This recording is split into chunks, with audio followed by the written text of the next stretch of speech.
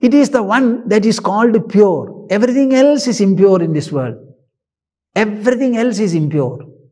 Consciousness or sentience is the only factor that can never be contaminated.